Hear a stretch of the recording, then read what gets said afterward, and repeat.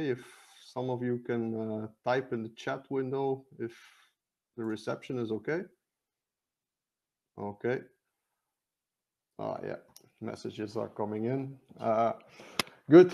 Good evening or good afternoon, good morning, wherever you are located, depending on where you are located at the moment.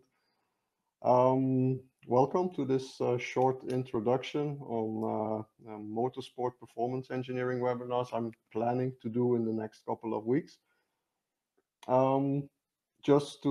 Before we go into it, I'll shortly introduce myself.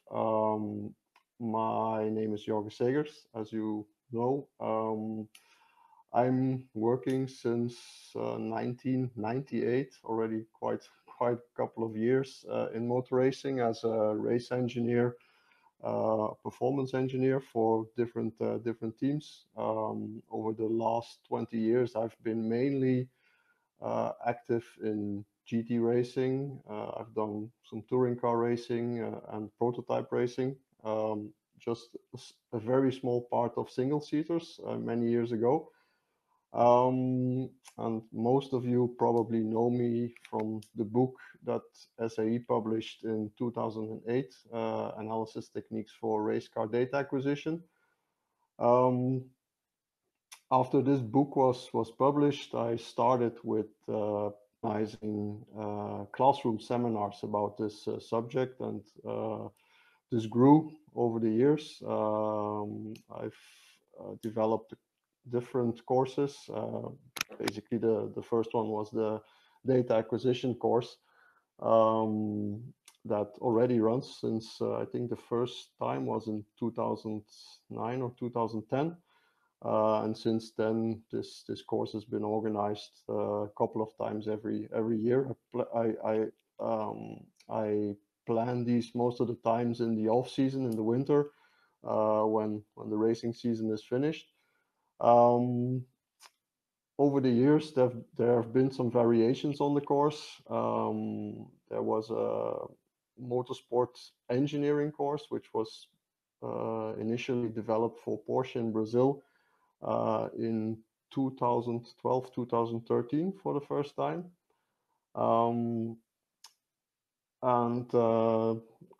I did a 5-day course on motorsport performance engineering only a couple of months ago here in Belgium, which was a new concept, which was basically a mix of the data acquisition and the motorsport engineering course. Since then, the world has changed quite a bit, and we find ourselves now in a pretty strange situation where most of the racing is cancelled, or all of the racing is cancelled actually. So I guess most of you, like me, are at the moment at home and waiting anxiously to get the green flag again, which I hope will not take too long. But at the moment, the prospects are not looking that bright yet. I had over the years already a lot of requests to offer this kind of course on an online platform. And to be honest, I always kept these requests a little bit at a distance because I like the classroom format because it's first of all, it's more interactive. You have the people that you are explaining your stuff to they are right in front of you, so you can see from their faces if it's being processed or not.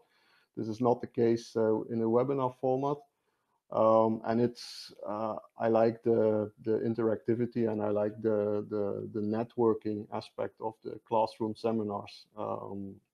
Which here in the webinar format, you have a chat window, and I guess you can communicate to each other over the chat tool. But yeah, that's basically it. Now, with this Corona crisis, I got again a lot of requests to do this on an online platform. So I said, okay, let's have a go. And yeah, you are looking at the introduction to a 5 module webinar I've been working on in the last couple of weeks. And today we are going to briefly go over what the contents of these modules will be, how you register for them, and what you will be able to get out of this out of these courses. Before we jump into the presentation, just a couple of practical items. So you have a chat window on the right-hand side of your screen where you can make comments. If there are any technical problems, because for me personally, this is like a shakedown. I'm new to webinar presentations, so I've registered for this Click Meeting platform last week actually. I've been testing it over the last couple of days, but yeah, we now have a quite big group of people which are connected to the webinar. So if there are any technical problems, please provide some feedback in the chat window, so I can maybe if there's an issue we can try to resolve it now live. But if not, at least I know which points to improve for when we go live with the serious stuff. Also in this chat window, if during the presentation you have a question, please ask it in the chat window, and there's a icon on the right hand side, a question mark. If you click this icon, your comment below will be marked as a question, and it will be put in a list, which makes it a lot easier for me to go over the questions later on. I will cover any questions at the end of the presentation. If there are too many questions or there are questions which I cannot answer immediately, I will provide you with an email afterwards where these questions will be answered then.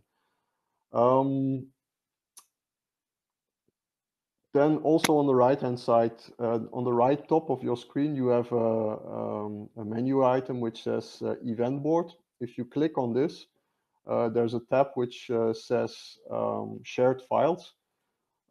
Under this tab, you can find the PDF version of this presentation, so you can download it from there. There's also a document with a checklist when you have any technical issues. You can check what to do over there.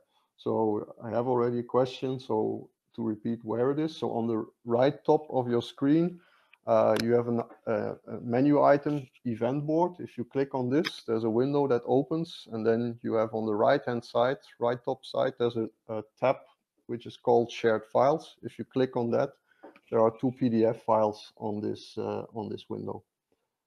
So this is also how it will work with the webinars.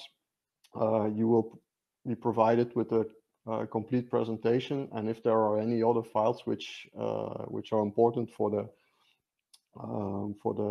examples that we are going to go over, they will be downloadable there.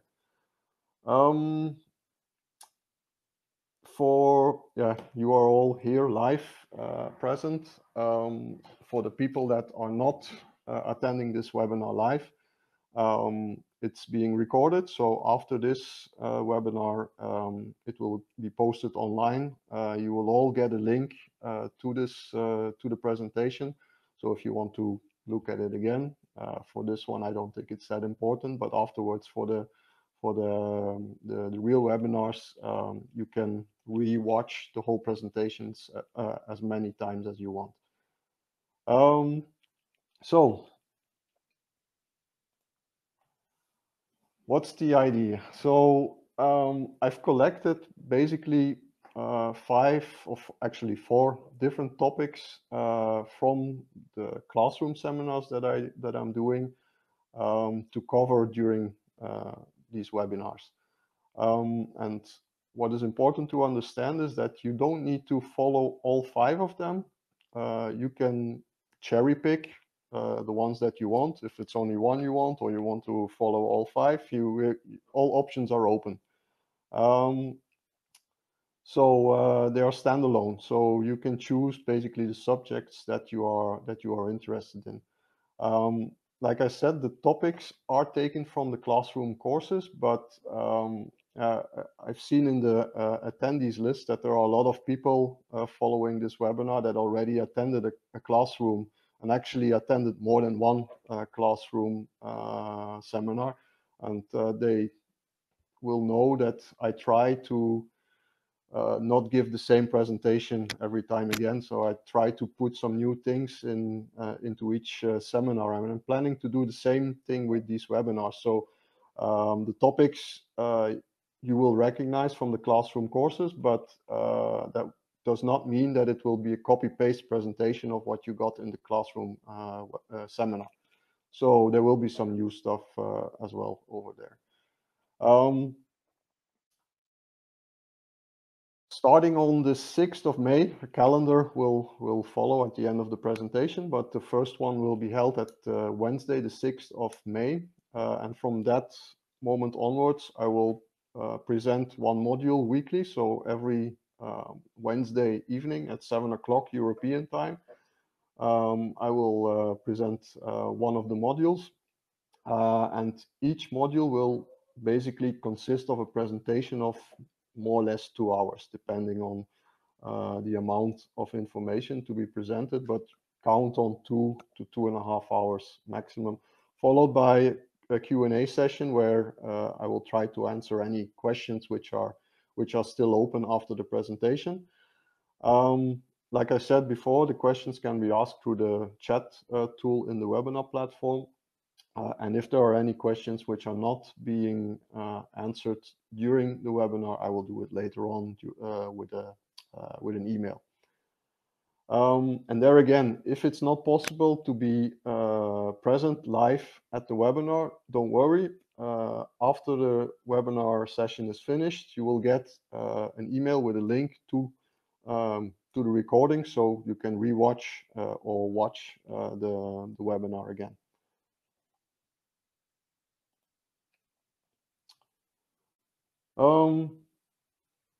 Obviously, you will get a PDF copy of the presentation. So basically, it will work like I just explained. You have under the event board, you have a tab where you can find downloadable files, and I will store each presentation for each webinar over there, so you can download it.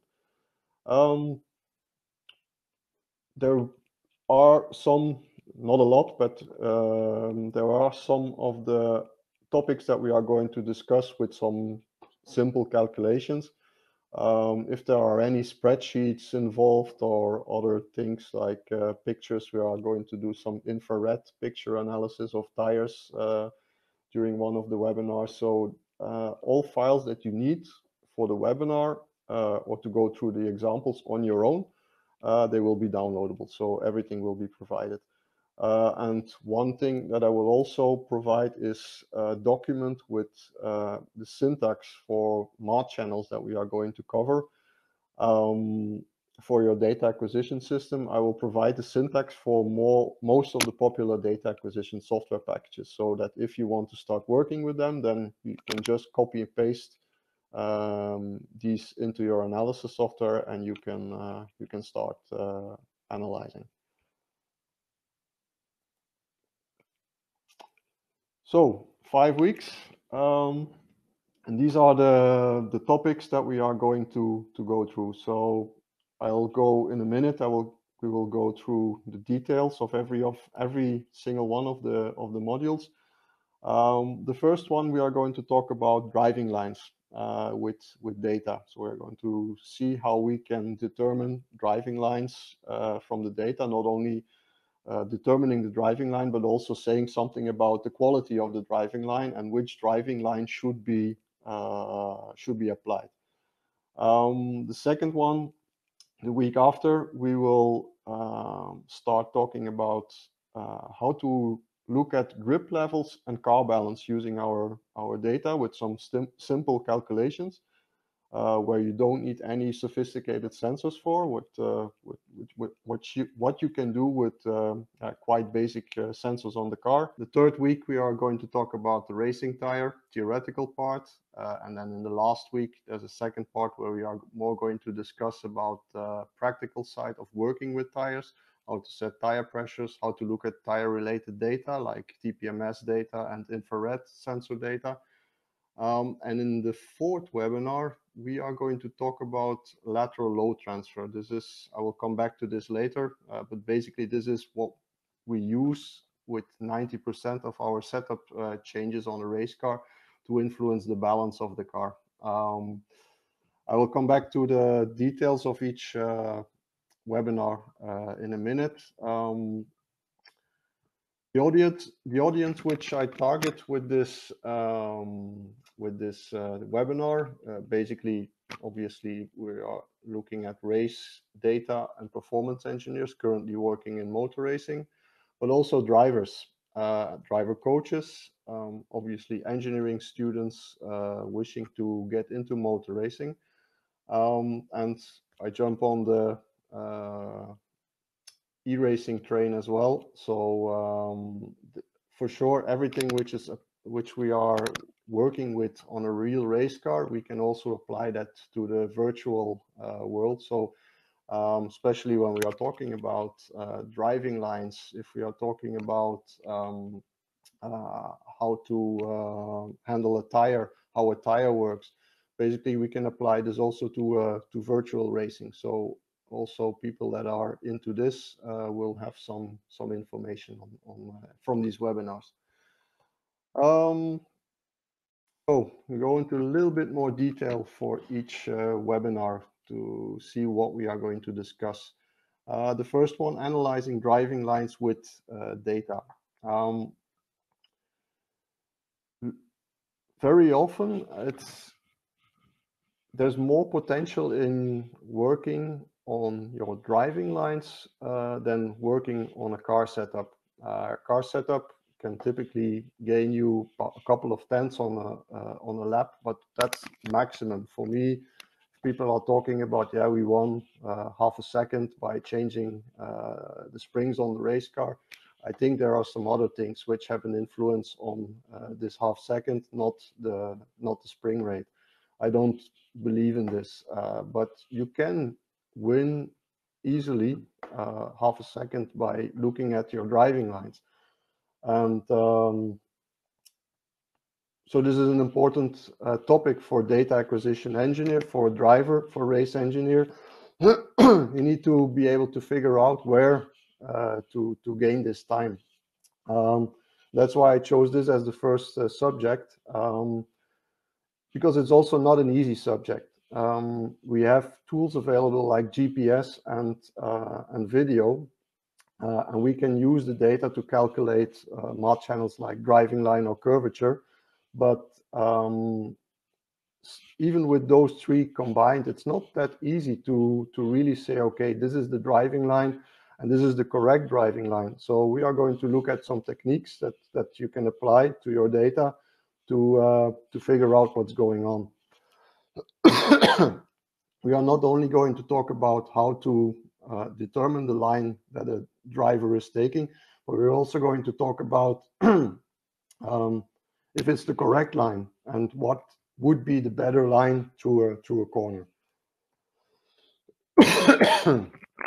So the topics that we are going to talk about during this webinar is, first of all, we have three methods to evaluate driving line. First of all, a mathematical approximation with corner radius or curvature. We have GPS and we have video. We are going to look at each one separately, but also all the three combined. So we are going to discuss different examples to give you a good picture of what's going on and what kind of information you can get from them. So we are going to talk about the mod channel, the corner radius, how you interpret this channel, and what the advantages and disadvantages are. We are going to see how we can determine with our data the location of the apex in a corner. And just ready to give you a teaser, you cannot. We can only give an approximate indication of if it's a early, mid corner or late apex, but we cannot really say on the centimeter, okay, this is where our apex is located. But that doesn't mean that looking at this type of data is useless. We have some interesting techniques available to show you what's going on. We are going to talk about the vehicle heading versus the car rotation, the angle in or the direction in which the car is traveling is not necessarily the direction in which our car is pointing. So in a rallycross example, for example, you can have the situation, or you very often have the situation that the driver is looking towards the direction the car is traveling in through the side window. So there are these are two different things. And yeah, there's a car balance effect that we need to take into account. Then obviously we want to know if we are driving the correct driving line. And there as well, we have some methods to look at data in a specific way to determine if the line that we are taking is the correct one. We are going to see some examples comparing different drivers, comparing different driving lines. And to finalize this webinar, we are going to see how to calculate what I call the apex ratio, and how we can use this to determine the correct driving line. People that have attended my data acquisition seminars, they know I'm a big fan of statistics to point you in a certain direction when it comes to looking at data. And this is one of those examples where we are going to calculate some very simple statistics. We are going to collect a lot of data, and from that data collection, we are then going to establish, okay, what is the correct driving line? So that's the first webinar. Then the second one, we are going to look at, so second one is analyzing grip level and car balance using the data from the data acquisition system. Here we are going to, I'm going to give you the calculation method with which we can, again, big fan of statistics, with which we can calculate some very simple metrics. And you don't, like I said before, you don't need any sophisticated sensors to do these calculations. You only need some accelerometers, some speed sensors, and for balance, obviously, we need a steering angle signal. And then we are going to discuss how, with these statistics, how we can use these for a very big amount of analysis tasks. So we can tell with these metrics, we can tell something about what is the effect of a setup change. We can tell something about driving style, tire pressures, temperatures. We can track the track conditions over a race event or a test day or test week, for example. So there's a lot of things that we can do with these very simple metrics, and we are going to see a lot of examples of those. The topic list, so we start with the basics. Obviously, we are going to talk about the friction circle and what this friction circle implies. From this, we are going to create a mod channel for our combined or total acceleration, or some people call it G-sum. There are different names for it. And from this mod channel, we are then going to look at this mod channel in very specific conditions around the track, where the car is grip limited. So cornering, obviously, but also braking, trail braking, the traction phase. We can look at corner entry, mid corner, and corner exit. We can calculate them for low speed, medium speed, high speed. We have a lot of different options to look at this combined acceleration channel. And this we are going to do with some metrics again. And the next thing when we know how to calculate it, what are we going to use them for? What can we learn from them? Car balance, we are going to do the same thing. We are going to calculate some statistics, but first I will show you by just looking at basic data, how do you see over or understeer in the data? What are the pointers in the data that we need to look at? Then again, we are calculating the understeer angle, which gives us a very powerful metric to look at big amounts of data. And we are going to see numerous examples of where we can use this statistic for. And finally, we are going to also have a short look on how we can evaluate car balance when we are looking at a yaw rate sensor signal. So not only the steering angle, but when we also have a yaw rate sensor available, we're going to see what kind of extra information this can provide us. The third module, we are going to talk about the racing tire. So this is the first part out of two where we are going to talk about tires. Basically, we have normally I'd say 4 tires on a car, and they are the only parts of the car which are in direct contact with the asphalt. So all the forces which are developed by acceleration, braking, cornering, they are transmitted through these 4 surfaces which are in contact with the track surface. On the other side, it's also the control interface for the driver. So the driver gets from the 4 contact patches, gets information on what the car is doing. And he needs this in order to keep the car on the track. So it's important that we understand what is going on at those 4 contact patches. This is what we are going to talk about in the first part of this tire subject.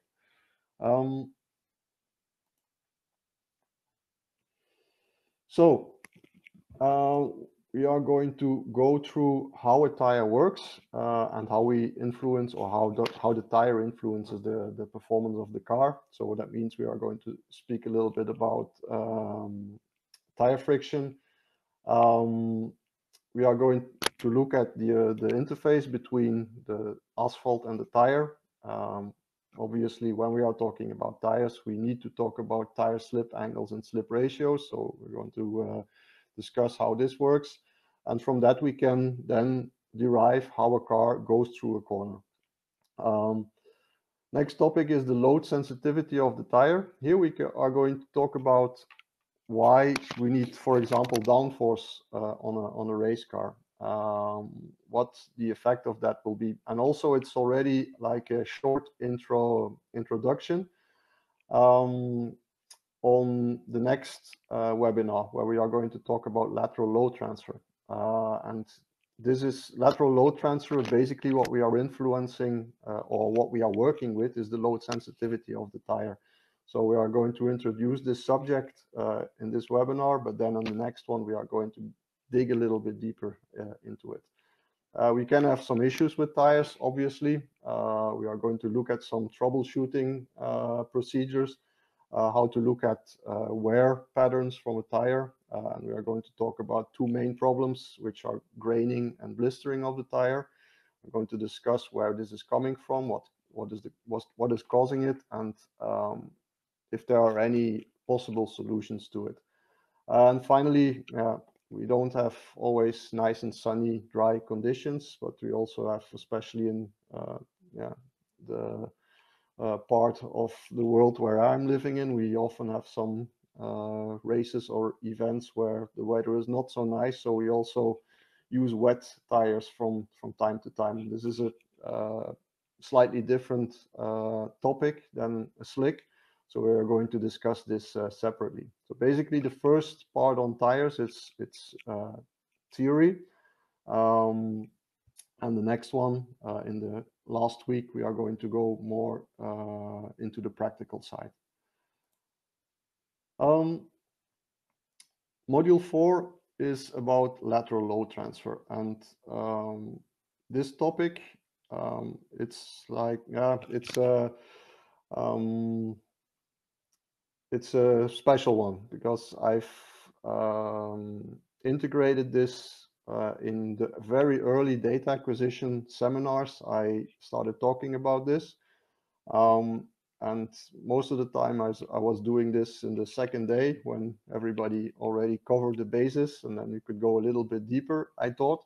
But what I noticed very often was that when I started to talk about this, I started to lose the people's attention. This is apparently not so exciting topic to talk about. You see, we are going to go through some basic mathematics in this one. But I've been working now in motor racing for more than 20 years, and I think I've been working on some quite high level championships, but I'm very surprised to still meet a lot of people where with a little bit of fishing, you find out that they don't understand how this works. High level race engineers that are not able to explain you properly what's going on with this topic. So yeah, that's why I think it could be interesting to spend at least a webinar on it and talk about it for 2 hours. Basically, when we do a setup change on the car, like changing the spring rate or anti-roll bar, dampers, bump rubbers, tire pressures, even if we change the stiffness of the chassis, for example, we change how we distribute the total amount of lateral load transfer on the front and rear axle of the car. And this principle we are using to change the balance of the car. This is how we play with the grip we have available from our tires to shift grip from one axle to the other, so we can fight against understeer or oversteer, whatever is the problem with the car. So the topics that we are going to discuss in this one, again, we have to discuss the basic principle on what this is based, the load sensitivity of the tire. We are going to discuss about lateral load transfer, and then, and this is the important one, how we distribute this on front and rear axle. Roll stiffness and roll stiffness distribution obviously have quite an impact on this. So this is also something that we need to talk about, and we are going to see how to look at data and find out what your roll stiffness and your roll stiffness distribution is. Then we are going to check how this would, how far we can affect the balance of our car. We are going to discuss some examples. We are going to go over specific setup changes and see how they influence our lateral load transfer distribution. And then finally, we can measure, basically, we can measure lateral load transfer distribution with suspension load cells, but it's not a complete picture. We are not measuring everything, and there are some things that we need to take into account when we are doing this. So this we are going to discuss at the end of this webinar. So that's the fourth one. And then we have only one left, which is part 2 about our racing tire. Like I said already, here we are going to look at the practical side of working with tires. First of all, we are going to look at how to take measurements on the tires. We are going to discuss tire pressure measurement, wear measurement. We are going to look at some infrared pictures and see what kind of information we can get from that, from the tire. And then we are going to look at how we can manage our tires throughout the racing event.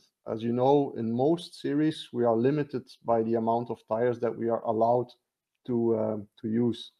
And obviously there's also budget questions. So you have a limited amount of tires available to get through your race weekend.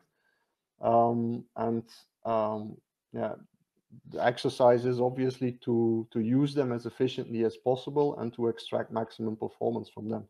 So here we are going to talk about how to set cold tire pressures, heating methods, when to use which tires during the weekend, etc. And then finally, we are going to look at tire-related data, the acquisition system, and specifically we are going to talk about what kind of information you can get from TPMS systems, tire pressure monitoring, and secondly, infrared tire temperature measurements on the car. This is an interesting one because I'm a big fan of using these systems on a race car. So there's a lot of information that we can get from them. The topics list for this webinar. So like I said, we are going to discuss pit lane measurements, first of all. So how to measure properly pressure and temperatures. We are going to talk about the thermal photography, durometer measurements and wear measurement. Then we are going to discuss TPMS systems and infrared temperature sensors, what we can learn from them. And then finally, we are going to go over how to manage pressures and temperatures over a race event. And finally, again, yeah, like I said, we sometimes have wet conditions as well. So the picture changes a little bit when we have to put rain tires on the car. So we are going to talk about tire pressures and how to set tire pressures for wet tires as well.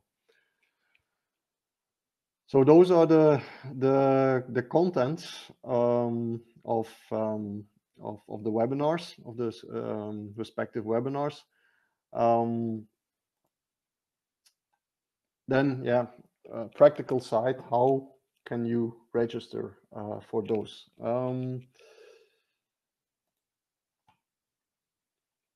So yeah, after the technical problem we had before, maybe the first point is still a question mark. Let's see if we can get to the bottom of the problem. But basically, the idea is to give the webinars on the platform that you are using now.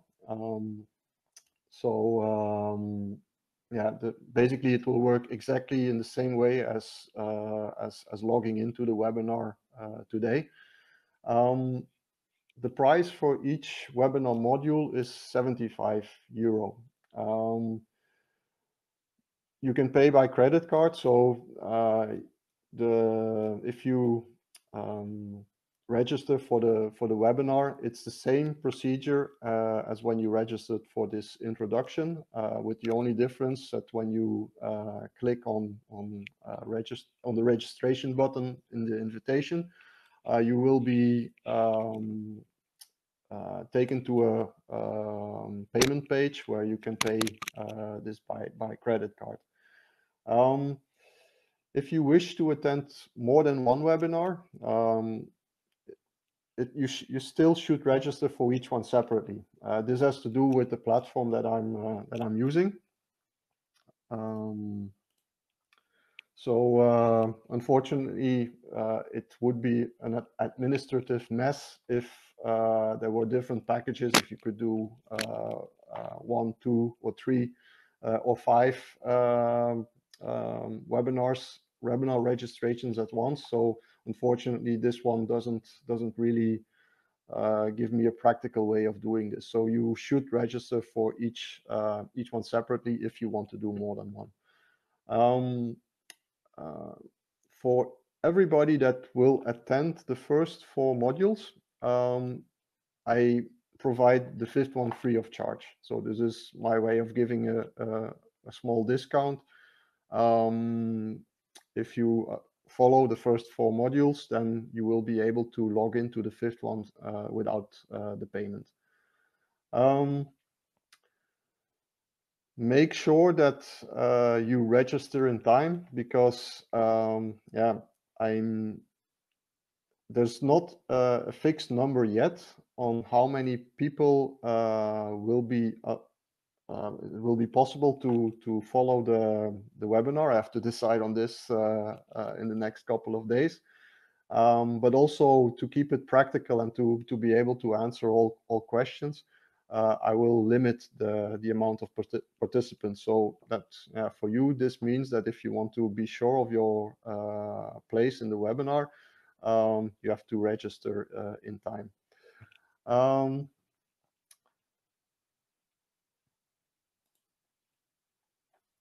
So this is basically the calendar.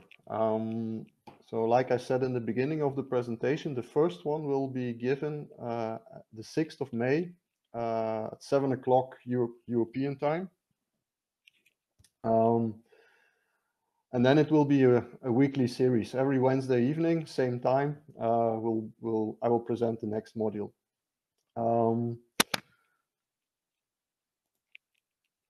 I try to choose a European time to fit a human time frame for the rest of the world.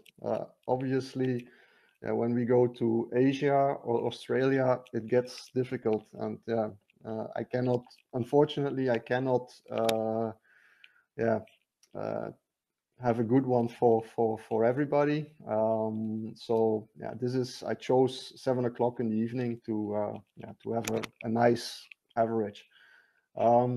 Like I said in the beginning, if you are not able to be present live during the webinar, directly after the live webinar, you will have access to the video recording of the presentation, and you will still be able to download the PDF of the presentation. So you have exactly the same information and exactly the same material as somebody that attends live.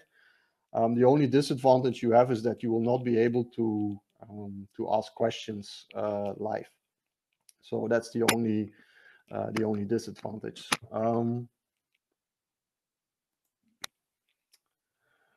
So the registration procedure, as I said before, it will be very similar to what you did to register for this introduction. And I will communicate it very soon. And with very soon, I mean preferably tomorrow. I will put the registration procedure for the first modules online. So you can watch these sites, my personal web page or my Facebook or LinkedIn profile. You will be able to find back all the information there. And everybody that registered for this introduction will also get automatically an email with the registrations for the next sessions. So yeah, that was it for my introduction. I hope everybody was able to follow most of it, and we didn't lose too much information when the site went down. I have some questions that I will try to, because there are quite a bit of them. I will. There's one question here from Peter that is asking how long the webinar will be available after the live session. This will probably be, I have enough recording space available normally to store all 5 of the modules. So I can keep everything online for at least that time and probably also later. But you will also be able to download the complete recording. So this is also possible. So you can then store it locally, and then you can watch it whenever you want.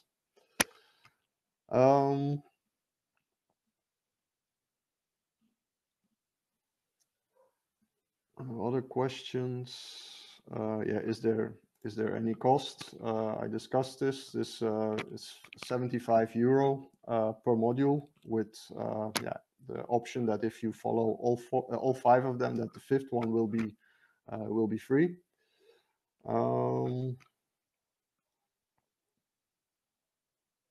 There are some questions which were done in Portuguese. I will have to translate them later.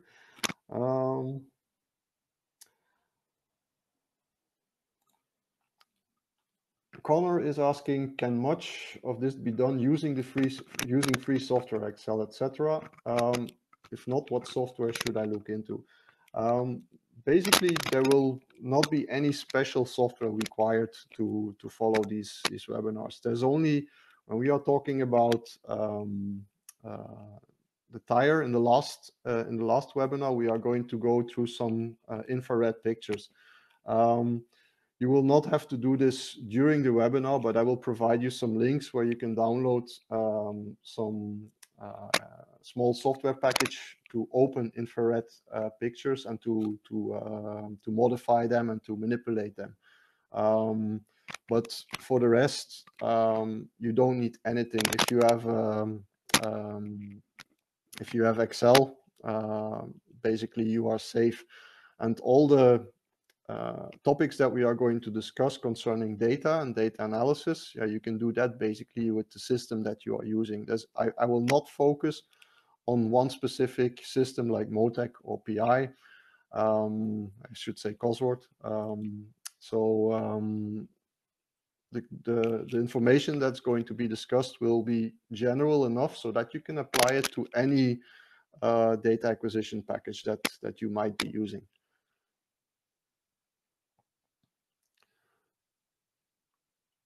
What other questions?